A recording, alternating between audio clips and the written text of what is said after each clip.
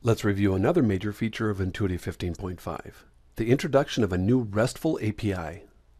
This feature enables customers to automate and easily link workflow systems with their network monitoring system.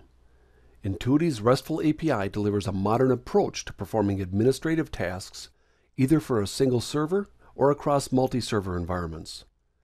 This can be useful for organizations with large networks looking to automate regular maintenance tasks in the NOC, or for MSPs needing to automate operations such as taking a new customer and their devices under management. Let's review a couple of the concepts of how the API can be used. In my environment, I have a number of devices under management.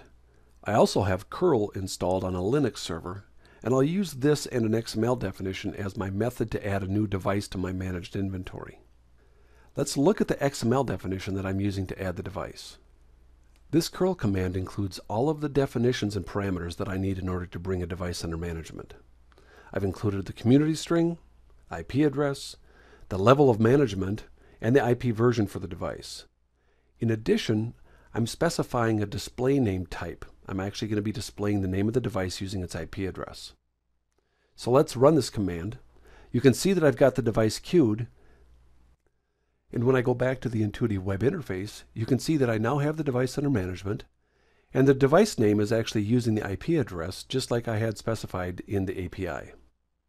Now, to be consistent with the rest of my infrastructure, I'd like to change the name of this device and actually apply a custom name to it. And we're going to do that again using the API. The first step to making a name change is to find the ID of the device that was just added. I'm going to use this command in order to identify the inventory, and I'm going to grep for the IP address of the device. I can see the ID of the device is 34, and I'm going to use that ID in order to make the change in the display name. I've inserted 34 as the ID of my device, and I'm going to run this command in order to change the display type from IP address to custom, and I'm going to identify and set the custom name to Sao Paulo switch.